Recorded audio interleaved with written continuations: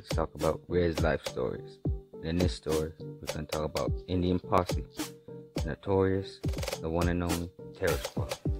These two gangs can be located in Regina, a city in Saskatchewan, and another city, Saskatchewan, another city in Saskatchewan, and a small little town called Prince Albert.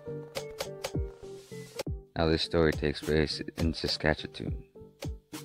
Early morning at the McDonald's parking lot, Don, known to be a member of the Aboriginal street gang Indian Posse, Saskatchewan's biggest, and Andrew, a rival gang member from Terror Squad, another gang in Saskatchewan, was chilling in the back of the parking lot of the McDonald's.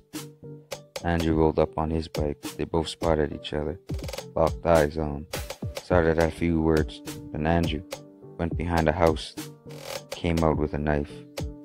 George walked up to Don, then Don pulled out a .22 handgun, and pop!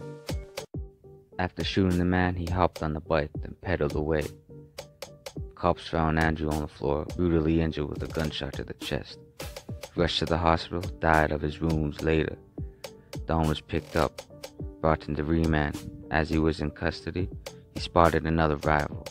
He walked up to the man, had a few words.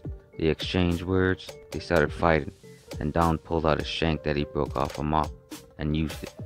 He was originally charged for first-degree murder, but took a plea deal in the death of Andrew.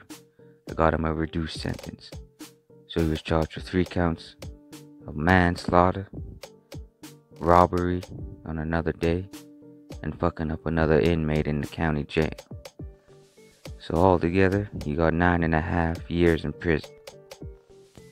Thanks for watching Rez Life Stories.